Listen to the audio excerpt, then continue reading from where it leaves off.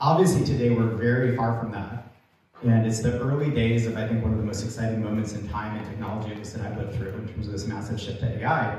And what I thought I would do is just mention 2 or 3 learnings from sort of the past in terms of other technology waves that have happened and how to think about agents perhaps through that lens. And in particular, I think that whenever there are these big technology waves, everybody tries to build things that are very general purpose.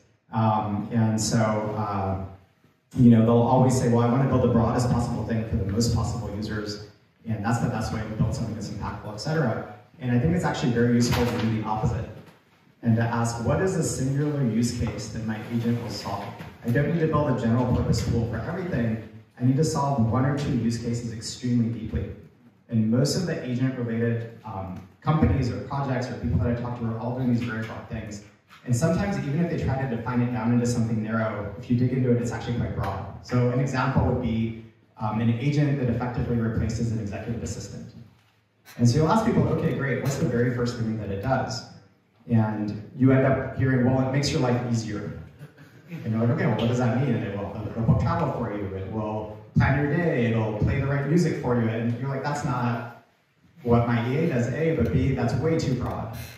And maybe the right thing to start with is it does calendaring and it pulls all the data about each person you're about to meet and it scours the web and it scours your emails and it gives you a summary so you have context for that person going in.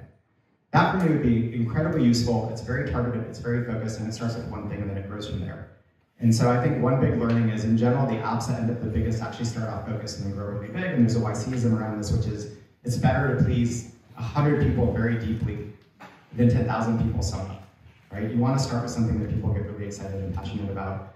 I think the second thing is just shipping fast, and I know that's an obvious statement to the community and group here, but I think people often wait for something to be too good before they launch it.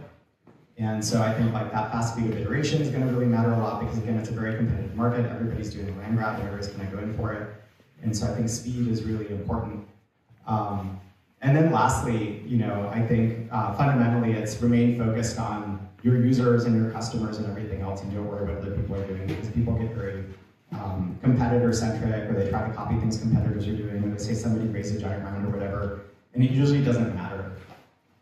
Usually the companies that raise the most money actually aren't the ones who do the best. They get distracted by a bunch of other stuff. And so those are sort of 3 tips in 5 minutes in terms of stuff that I think may be relevant to as you build out these agent-centric things. And again, I think it's an incredibly exciting moment in time. And I'm helping somebody get something up and running right now called Brain Trust, and hopefully maybe I can come back in a couple of months when that's fully baked and we can talk about that. And maybe the community can make use of that as well. So thanks so much for the time, and I'm very excited to see what everybody built.